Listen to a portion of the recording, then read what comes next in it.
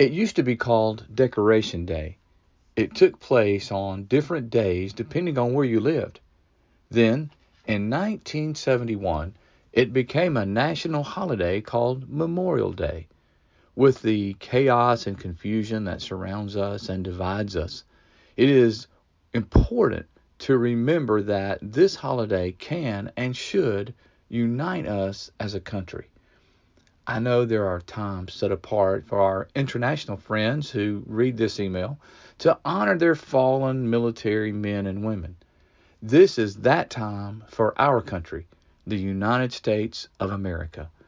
This is the time for us to show gratitude for those who served and gave the ultimate sacrifice for each one of us.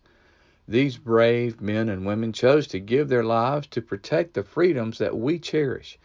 They are the reason that we can live in this incredible nation.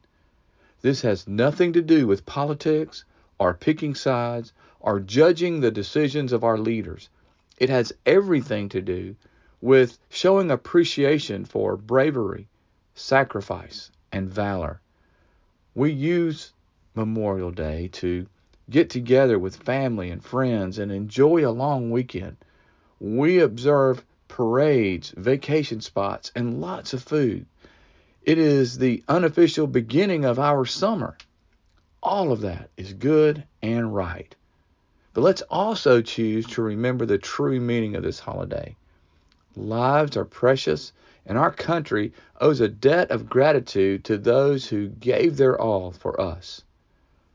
Take a moment this Memorial Day week to stop and show appreciation for the heroes who have gone before us and who have lost their lives.